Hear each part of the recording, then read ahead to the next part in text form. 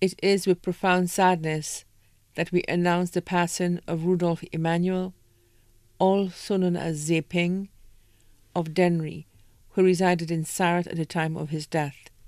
He passed away on Tuesday, June 23, 2020, at the OKEU Hospital at the age of 51. The funeral service for the late Rudolph Emmanuel, also known as Zeping, will be held on August 2, 2020, at the Dennery SDA Church in Bois-Joli at 2 p.m. His body will then be interred at the Dennery Cemetery. His body now lies at Rambali's Funeral Parlour, Calvary Road, Castries.